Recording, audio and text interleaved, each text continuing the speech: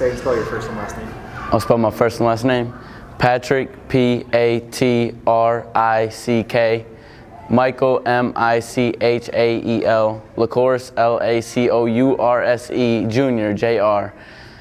My favorite teacher is Mr. Hart because he taught us about science and about different experiments and how to use experiments in different situations, and it's just a lot. He is a cool teacher and I give him props for being a teacher.